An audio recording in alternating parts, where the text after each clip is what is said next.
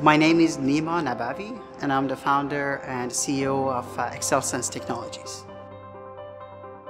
Cameras are being deployed in harsher environments in exceedingly more critical roles, and you can find examples of their uses throughout mining, forestry, material handling terminals, and so on. The project is about developing self-cleaning for life industrial cameras and photo sensors. Through their deployment, it allows to eliminate downtimes that are often occurred in industry, as well as it enhances the safety of the workers that need to maintain and tend to these cameras, and it allows the cameras to be placed in applications where it was not practical before. The most crucial step to take this technology from where it is right now to a full commercial success is to make multiple prototypes and run multiple pilots, and to engage a good range of industrial partners together to achieve this.